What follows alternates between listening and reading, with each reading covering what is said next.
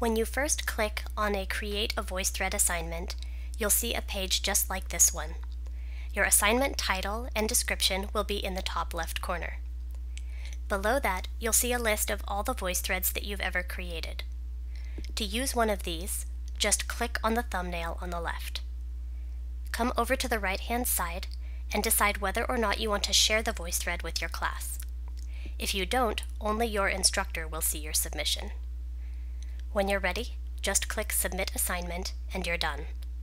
But if you have not yet created the VoiceThread that you would like to use, instead go up to the top and click Create New VoiceThread.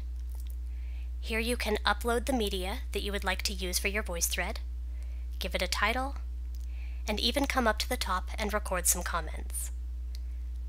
Once you're done recording your presentation or your assignment, click the X in the top right corner and click Submit Assignment. Here you have the same choices of sharing the VoiceThread with your course or not, and then clicking Submit Assignment.